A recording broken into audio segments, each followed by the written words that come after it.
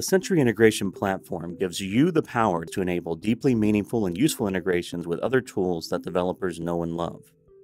We did this because the goal of enabling shallow interactions with tools that we all despise would have been counterproductive. We achieve this in two ways.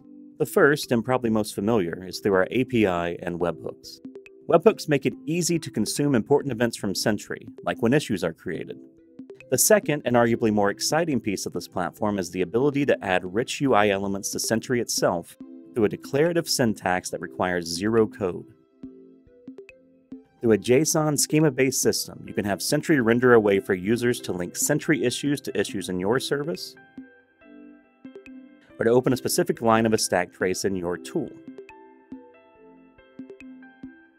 We're looking for early adopters to flex our platform and help expand what it can do. If that sounds exciting, or if it just sounds okay, reach out and we'll talk about how you can get started.